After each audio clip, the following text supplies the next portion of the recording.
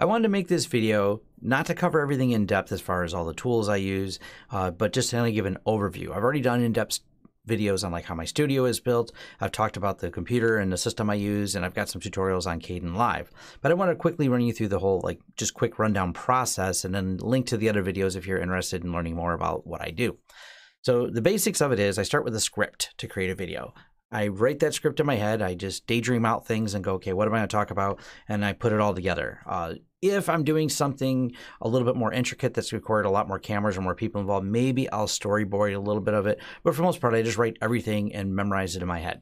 That's my general process. Probably leads to me repeating myself once in a while, and maybe I should use a teleprompter. I don't know. I've been pretty happy so far with what I've been creating, but I'm always evolving and always changing, hence why I'm updating these videos.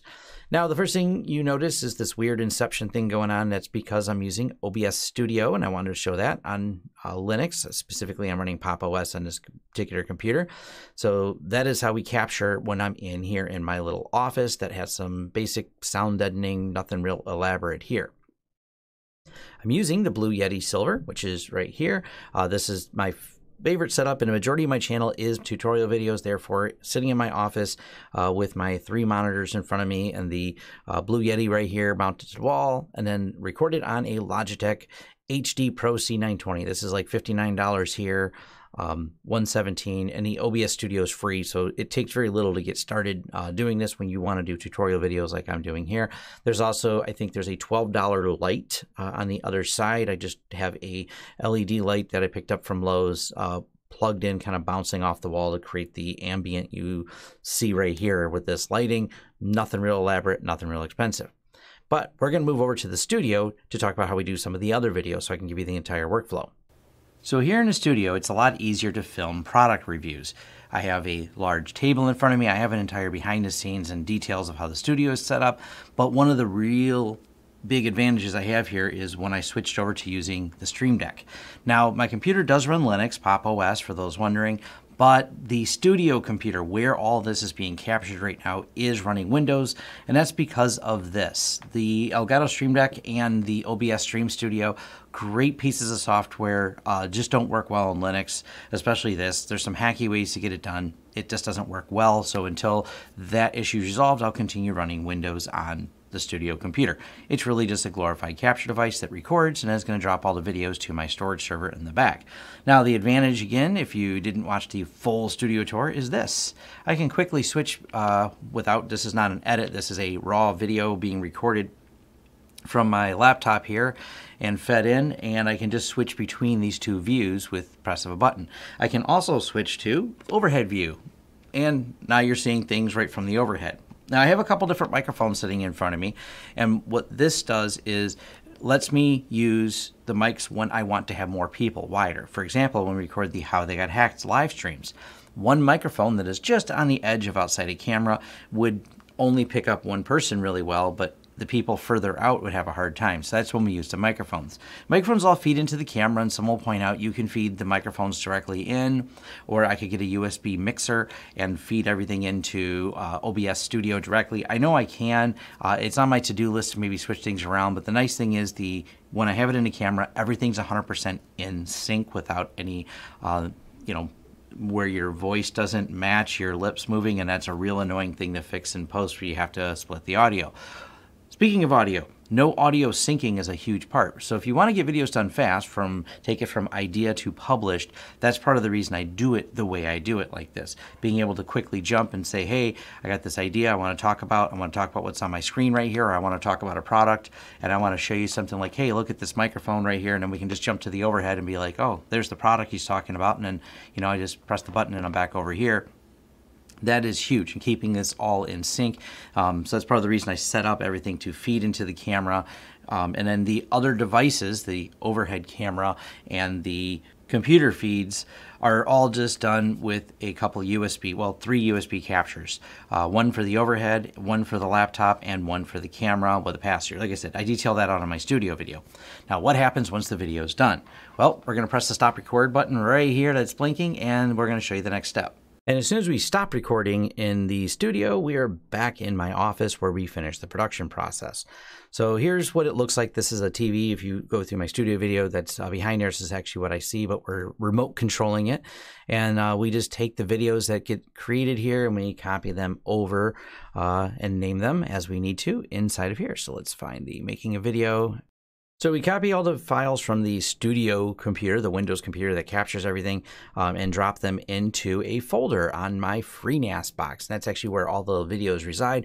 I do that because, one, there's a lot of videos. So if we go up a folder here and look, there is just a ton of videos that I have archived in here. And this is on a big RAID array, so it doesn't fail, or hopefully it doesn't fail and die and lose all my videos. It's also backed up a second time. I actually have a pair of these.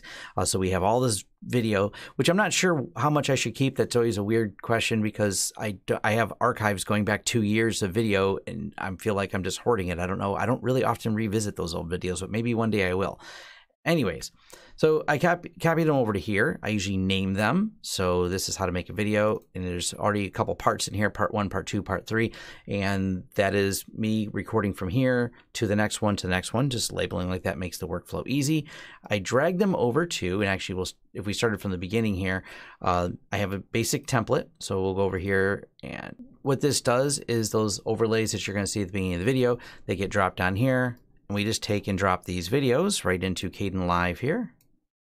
And then we line them up, part 1, part 2, part 3. We look for any spots in the audio where there's nothing happening, like the first couple seconds while I was getting started. Then part 2, we were in a studio. Same thing, I actually had a false start. So as I started, didn't know what I was saying, coughed, changed. I'll trim that out, and then this video will be done. And we're all said and done. We hit the render button, and it's going to get uploaded to YouTube. But that's not the full process. Next thing is got to make a thumbnail for it. So my video workflow, how I create video content, I just have these little templates pulled up. And if you want to know, this looks like this, open recent. I always name them the same thing. I used to create a template for every single one of them, and I realized that I never cared about the thumbnails once I created them. So basically, I edit and copy paste whatever I'm going to put in here. One of the other things I like to do is we're going to go ahead and I'm using Kdenlive. So I can type like Kdenlive logo, image search, settings, transparent. Yeah, that looks like the right size logo. Copy image, edit, new layer. There we go. So we'll put Kdenlive across here is one of the tools I use. And I build out a couple of things that go into my thumbnail like this. And when I'm done, I just export this out and upload to YouTube. And that's it. That's the whole video process. This process does not take me too long to do. And once the video is uploaded and I upload a thumbnail, that's it. I'm all set. The YouTube content creation process done. I can go on about my day. So people ask, how do you find time to do a lot of videos? A lot of it is having a clean workflow to get the videos done quick means I don't have to spend as much time on the videos. And that's why I wanted to make this video about how I make videos to show that my flow is pretty fast on this. And this is my methodology, no secrets, as I always like to tell people. This is the methodology by which I go through writing and publishing content for YouTube and other places I post it. And this will probably get posted to Facebook as well. But feel free to share your comments, share your thoughts, continue on over in our forums, continue discussion. If you have questions, suggestions, I'm always looking for ways to tweak this, ways to make it better, and that's why I also date these. This is my 2019 version. My 2018 version looks different. My 2017 version looks different, so on and so forth. I'm always looking to improve and keep the workflow as tight as I can, because no one wants to spend time working. You want to spend time doing. It's way more fun. Thanks. Thanks for watching. If you like this video, give it a thumbs up. If you want to subscribe to this channel to see more content, hit that subscribe button and the bell icon, and maybe YouTube will send you a notice when we post. If you want to hire us for a project that you've seen or discussed in this video, head over to lawrencesystems.com, where we offer both business IT services and consulting services and are excited to help you with whatever project you want to throw at us. Also, if you want to carry on the discussion further, head over to forums.lawrencesystems.com, where we can keep the conversation going. And if you want to help the channel out in other ways, we offer affiliate links below, which offer discounts for you and a small cut for us. That does help fund this channel. And once again, thanks again for watching this video, and see you on next time.